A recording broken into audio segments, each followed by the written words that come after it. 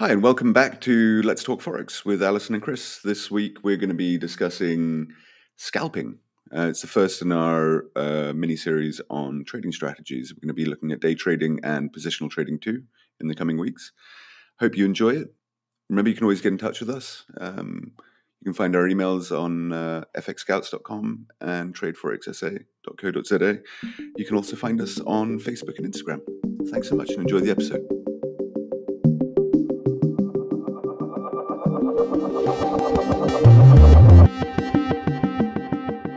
Hey, how are you doing today, Chris? Yeah, I'm pretty good, Alison. How are you? Yeah, I'm good. I'm good. It's a lovely day today, and yeah, just looking forward to getting into our episode. How's it going with you? Yeah, good, thanks. Absolutely fine. Good, Had a good weekend. And fantastic. what is it? It's we're recording on a Tuesday. Yeah, not much to relate other than that. Yeah, okay. Well, today we are going to be talking about different trading strategies.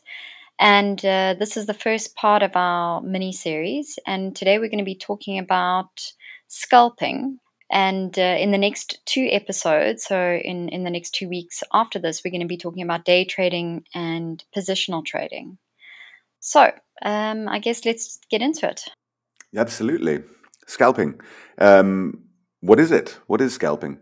I'm sure most of our listeners have heard the term scalping, and it's not, well, it is also part where you lose the top of your head.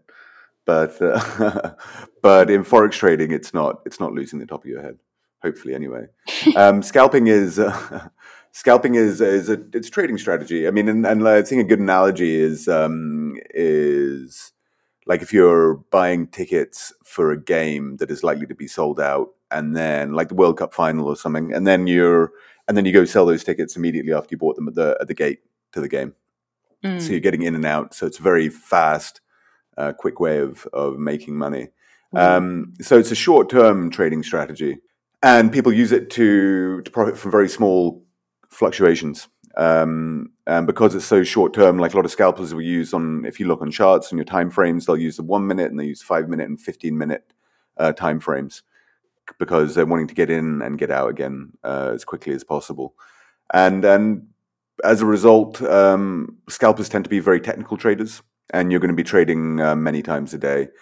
So there's a certain kind of mindset you need. You need to be able to react very quickly to changing market conditions, and you have to have a good strategy. This is essential for scalping because you're going to be trading so often. Your risk levels are going to be quite high. Yeah, So in that risk, you need to make sure that risk is as low as possible. yeah, absolutely. And as you say, you need to react quickly and you need to definitely have a strategy in place. Mm.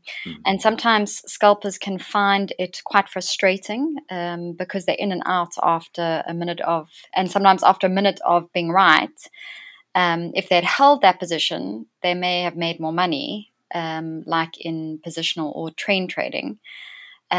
So we find that a lot of scalpers find it quite stressful because you have to watch the markets so carefully and you have to be able to predict a very short sort of price differences. So a lot of beginners make the mistake of thinking that scalping is good for those with only a little bit of time, because you're in and out in 1 to 5 minutes sometimes. But because you're only making very small amounts of money, you have to spend a lot of time to make a reasonable profit. And obviously, this is particularly true for beginners who might be starting with very small sort of capital amounts. To make anything worthwhile, you'll have to be there for many hours at a time. Yeah, that's right. And you're not going to make a huge amount if you've got a small account. So let's say you're starting out with, I don't know, $200 or $400 in your account. You're not going to make very much money scalping. So you're going to have to be sitting there for ages. And this is why like scalping doesn't suit a lot of people's lifestyle. You have to make sure if you're going to be a scalper, you need to make sure you're going to be able to sit there for hours at a time, and also to make sure that it suits your personality. A lot of people, one thing people don't talk about with scalping is how exhausting it is. You're sitting at your desk for hours at a time. You're on tenterhooks. You're literally watching watching these charts, waiting for the right movement to strike, waiting for the right moment to strike. And so you must be ready all the time to react to price action movements. Yeah. And that's really stressful. It's really exhausting, and it's time consuming. As you said, and so scalping isn't for everyone. But there's lots of other types of trading. You said like we're going to talk about day trading and positional trading, which we'll discuss later on.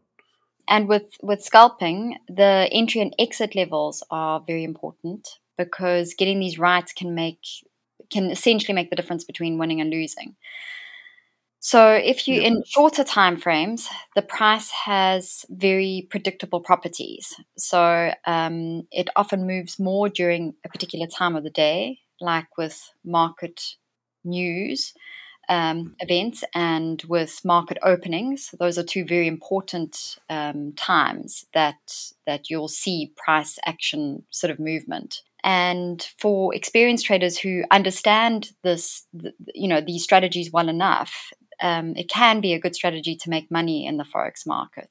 A lot of the guys that you see on YouTube these days who are making money are scalpers, and they have very good strategies in place. But again, they've probably got higher capital, and they really do know what they're doing, and they know exactly what resistance and support levels they're looking at, and they use those indicators well enough that they're just not as fallible as beginners might be in doing the same sort of thing. Yeah, exactly. These guys, I mean, their technical analysis is pinpoint. And as you say, like in these short time frames, it's easier to analyze the market technically and predict which way the price is going to go. And if you've got all these tools these days, you'll be these guys can do it quite well.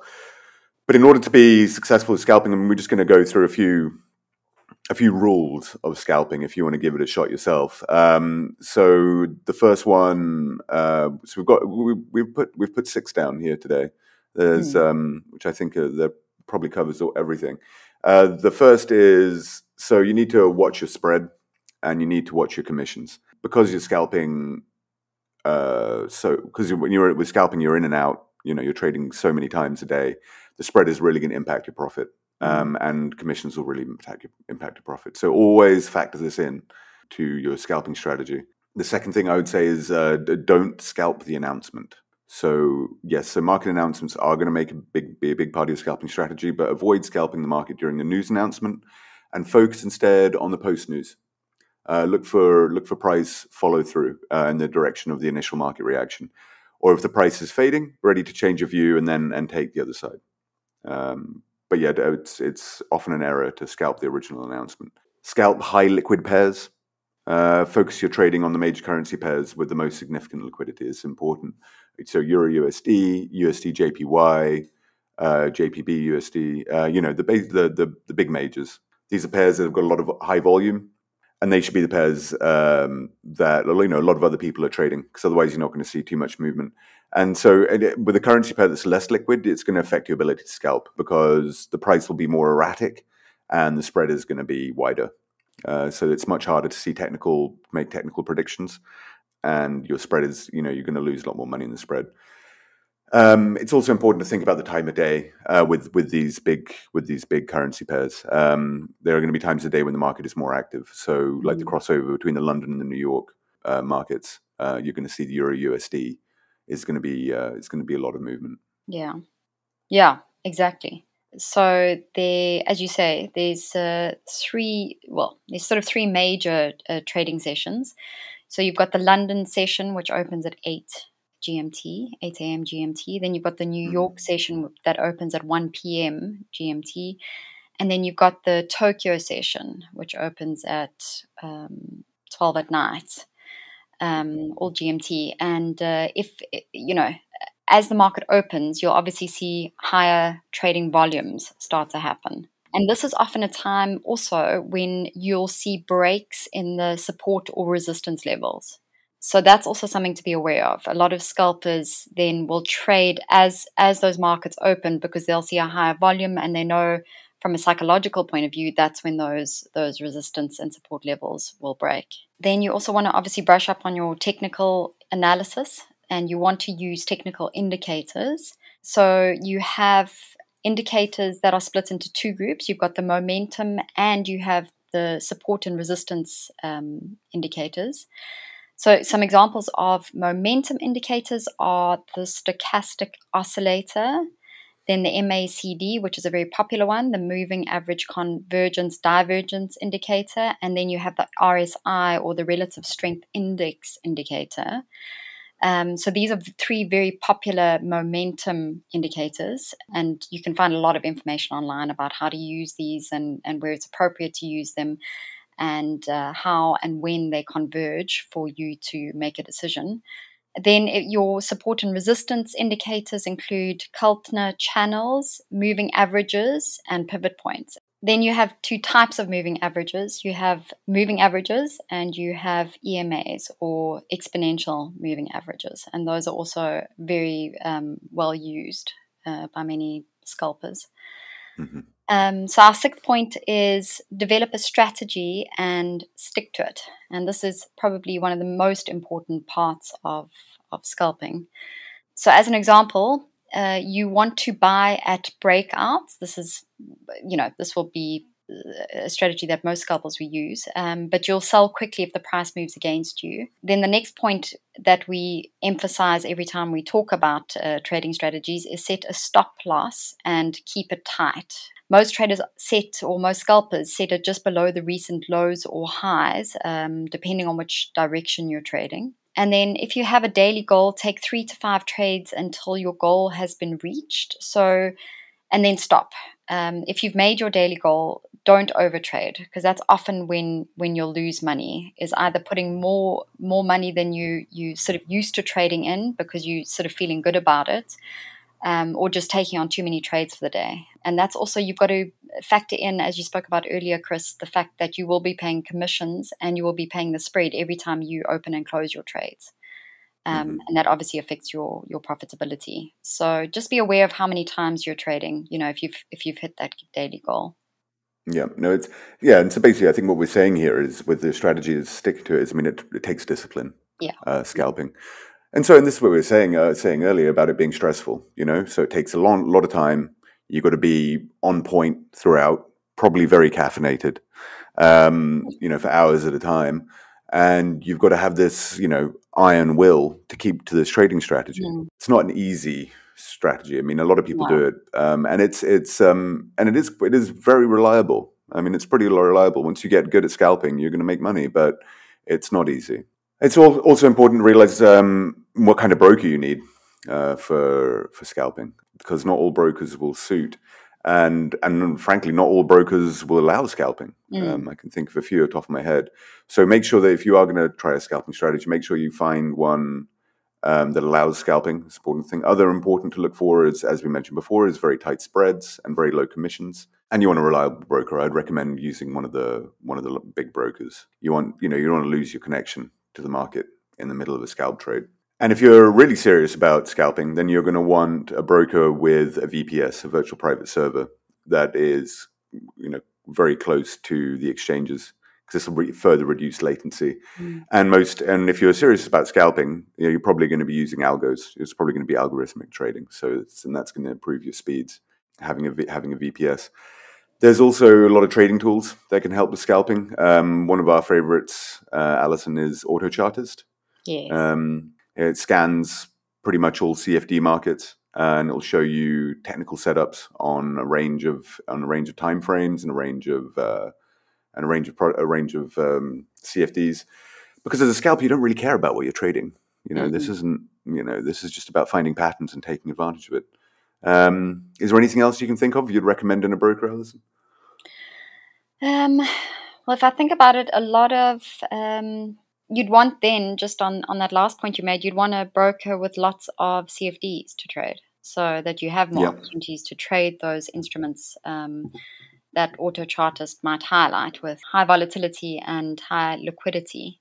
And then, Chris, trading on your favorite, CTrader. We'd always recommend that because it has a trailing stop loss that functions on the broker side. So unlike MT4 and MT5 that have the trailing stop losses on the terminal side, i.e. on the trader's side, which means that you have to have your computer on at all times or your terminal running at all times to activate the trailing stop loss.